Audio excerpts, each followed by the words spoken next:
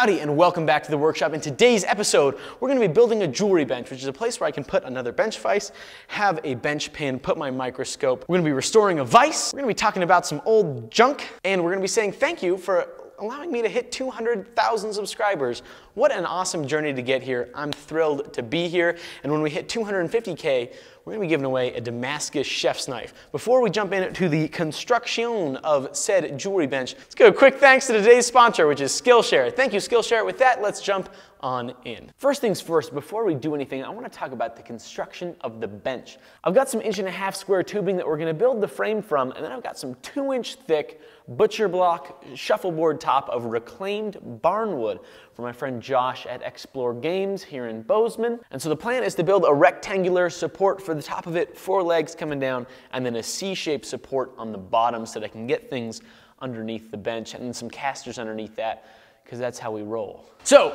the top itself is about 8 feet long, and so we're gonna have 3 8-foot long pieces. I had those cut when I bought this steel many months ago because I thought I was gonna do this sooner. Part of having a jewelry bench is having that nice half-moon shape cutout in it. So rather than having the ability to do a regular rectangle for the top where these would both be, wow, that's imprecise, 8 feet, we need to have a cutout in the middle of our bench there, a half-round cutout. Maybe we'll make it 24 inches, like that. All right, so now what we need is 2 8-foot pieces, 2 3-foot pieces, 6 14-inch pieces, and then 4 34-inch pieces. We'll just cut it. We'll just cut it. We got it. Well, after thinking about it for 0.2 seconds, I realized I really don't need the front-facing bar there at all. That 2" thick shuffleboard top is going to be plenty thick to keep this thing rigid. So I'm just going to do the C-frame of it, which means we need 2 8-inch pieces, 4 14-inch pieces, and our legs. Also, I'm going to cut pieces of angle iron and drill holes in them, and those are going to be the tabs that we're going to use to screw our top onto our base.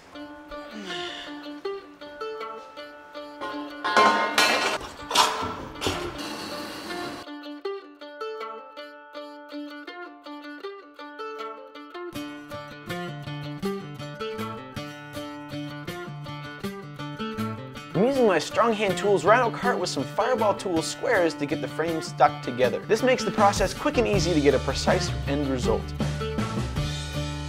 I cut up some 1" angle iron and drilled holes for the mounting method of the tabletop to the frame.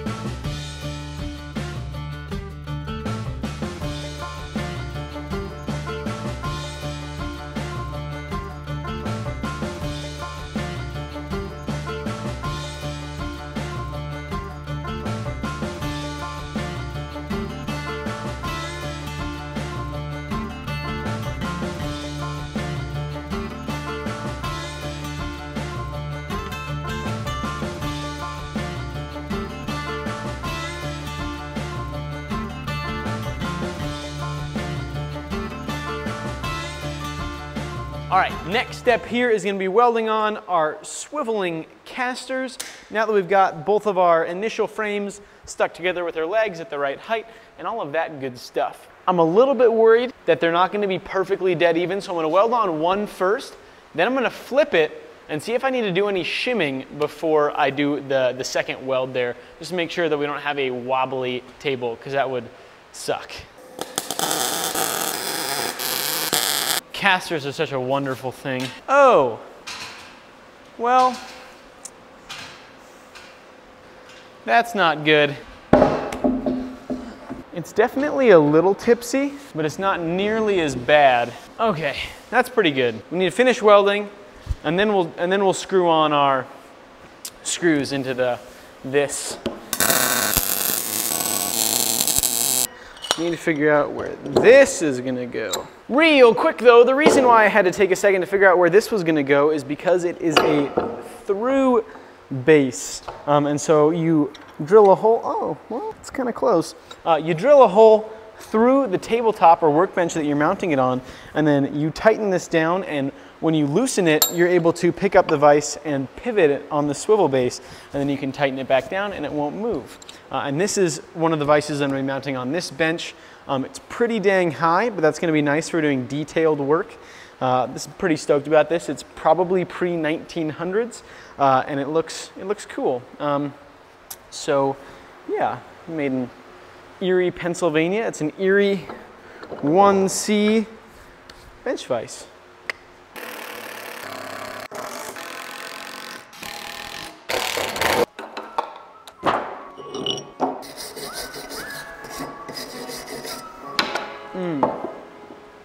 First coffee spill on the new workbench.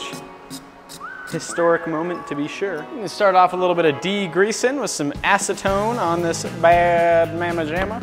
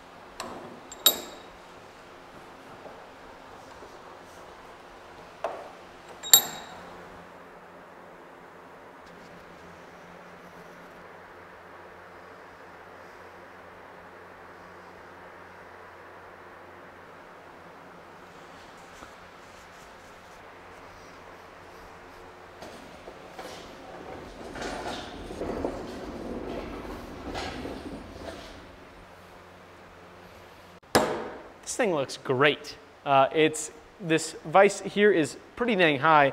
It's like above nipple height, which is very high, but when you're doing a lot of like really precise filing, having it that close to where you don't have to like stoop over to file is gonna be really nice. And I have other vices at other heights for different things. I'm really stoked with how this thing came out. I think I may end up anchoring it to the wall at some point as well with an attachment method that I can kind of take it off and move it around if I want to, and then put it back when I need to. I'm sure I'll end up doing all sorts of other things to it also, but not right now. For now, I'm happy to have another workspace that I can fill up and clutter with things and not be able to use. It's gonna be great. Boy, I tell you what, I'm a God-fearing man, but I ain't afraid to whoop you if you go ahead and keep on beating, jumping up on me. You best watch out now, huh? All right, the next couple steps on the jewelry bench are this. We're gonna go ahead and cut out that half circle shape because that kind of allows you to get deeper into the bench, and it also allows you to throw a piece of cloth underneath there to catch things like gold filings, other precious metal filings. And we're gonna do that with a jigsaw. I bought a couple new blades and I borrowed my father's jigsaw to be able to beat that thing out. Let's go ahead and get it drawn on there. I think I'm gonna do a 18-inch in diameter, so 9-inch radius, half round. You know what I'm saying, you get it.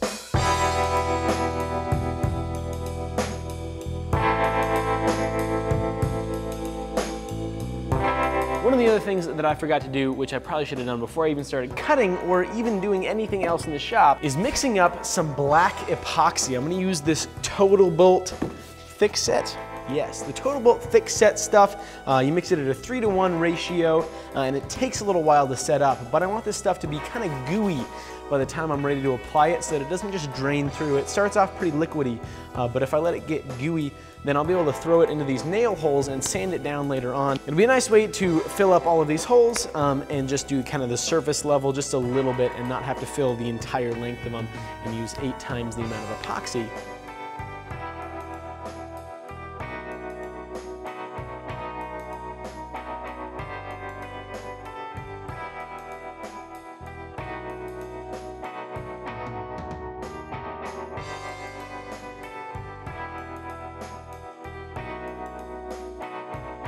Well, I don't mean to brag or anything, but I did say at the beginning that I didn't think this was going to work. I don't know if I think my mic had maybe died at that point.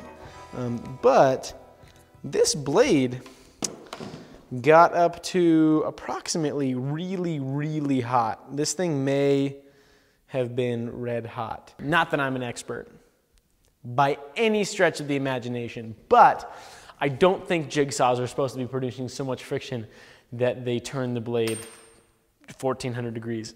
So change of plans. I'm gonna maybe try this Sawzall. That's what I'm gonna try it with. Here we go. Big time sawing action. I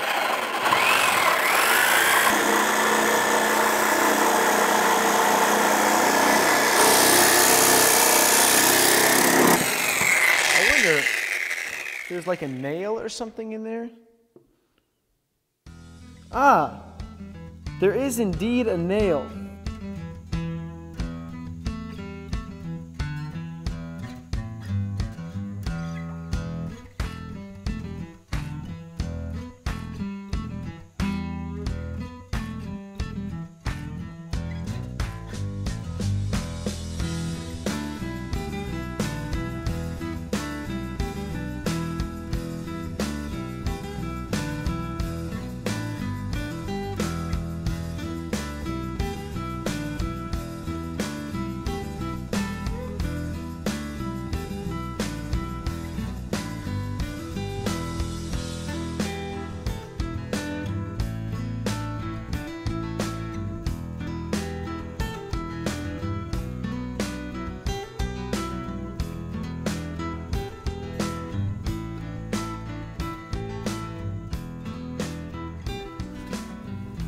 Well, while that epoxy is curing, I can run through really quick some of my antique finds recently. I love antiquing, and I don't usually just buy like random junk. I don't buy dishware or anything like that. There's some very specific things that I look for. I look for old vices, I look for books, and I look for useful tools that I'll be able to use here in the workshop. That little bench vise that I restored, I found at an antique shop a couple weeks ago. One of the things that's caught my interest recently is books about mechanical or technical drawing, and I've actually found some really sweet finds in kind of that area recently. These three in particular are the ones that I'm talking about. This is the first one that I found. It's a 1918 copy of a manual on how to do engineering drawing for students and draftsmen. And there's just some really cool stuff in here, things that I hadn't even considered about the kind of art of drafting. And this is the first look that I got into it. And funnily enough, I think this is my least favorite of all of the books that I've found. The second one that I found is this, Hawkins Self-Help for Home Study, the Mechanical Drawing. And it is a 1902 print. And there is just some awesome stuff in here as well. This one's coming apart a little bit, but you know, it's 119 years old, so what do you expect? Two of the quotes that I really appreciate out of this book that are just in the very beginning, kind of in the preface area. One says, "No matter how thorough our education may have been at the first, rules and formulas will slip from the memory, and every day's experience gives additional evidence of the truth of the age-old adage that the key that rests, rusts." I think that's awesome. And my other one that I really like out of here is, "The peculiarity of all art is that it cannot be communicated in writing alone. Craft is a term which is synonymous with art. A craft requires manual dexterity which cannot be taught in books," which is a funny thing to read in a book. And then the book that I found yesterday is, I think, the coolest one of them all. It is an 1888 printing of a 1882 original copyright of the same thing, a mechanical drawing self-taught. And so it's teaching you how to do mechanical drawings. And so this is the book that I'm going to try to pull the majority of my information from. I believe it's the most thorough. It has all sorts of cool stuff. It has a lot of math in it, which I'm not super stoked on, but I suppose it's the fun kind of math. It has references on how to do technical drawings for a blacksmith, for us simple-minded folks. It legitimately is like, don't let them do the guesswork.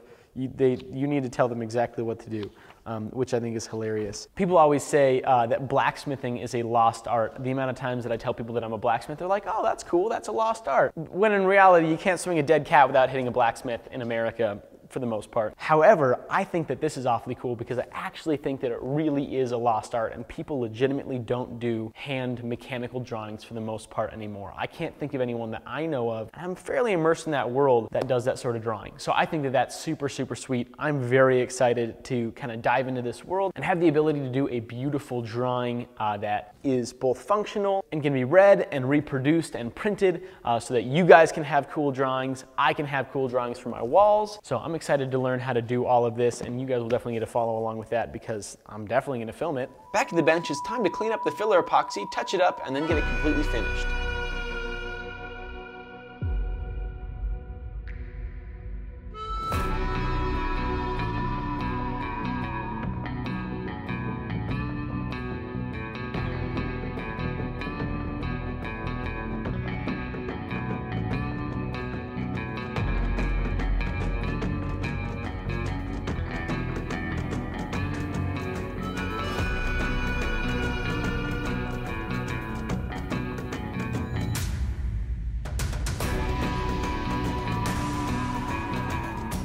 All right, now that we've got that beautiful butcher block all covered up, it's time to coat it. I think the best way is gonna be covering it in this nice white paint. I think I'm just gonna use paste wax for it, just to keep it fresh. Simple, easy, smells nice. Like the prints. It's just some good, nice color. Smells good. It's all good. Son of a biscuit! Wax isn't very economical to use on this sort of thing.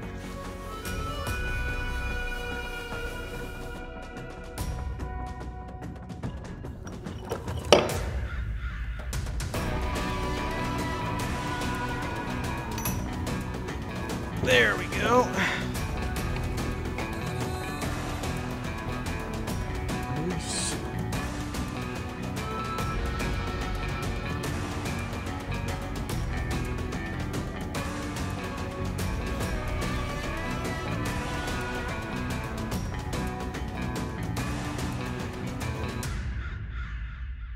Now, with the bench wrapped up, we've got a couple of announcements to make. Numero uno, I didn't forget about the power hammer. It's still there, but the only difference now is that I have just about everything that I need to get this thing wrapped up. So, in the next couple weeks, this thing will be running and hitting steel, unless something terrible happens, in which case that will not be happening. Hopefully nothing terrible happens and we're able to get this thing up and running. The only thing that I need to order is the 6-inch 5-ply super grip flat belting to go around it, and then the pulley, and then the drive pulley for my motor. And other than that, I have everything that I need. I've got the wood for the base, I've got both the pulleys that I need, I've got the shafting, I've got the steel for the tower. This thing's gonna be ready to rock and roll in no time. I am so thrilled with this 10-month-long journey. Announcement number 2 is on a little bit more of a serious note, and it's that, actually guys, as of today, Skillshare is sponsoring today's episode, and they are an online learning community with thousands of video tutorials on all sorts of different stuff, from photography to videography to iPhone photography if you aren't good at using a regular camera like me. Creative writing, so many things. It's a little bit overwhelming actually how many different things there are on. For each episode that they sponsor, I get to kind of focus on one different platform. And I took my sweet time trying to figure out what to talk about today's episode.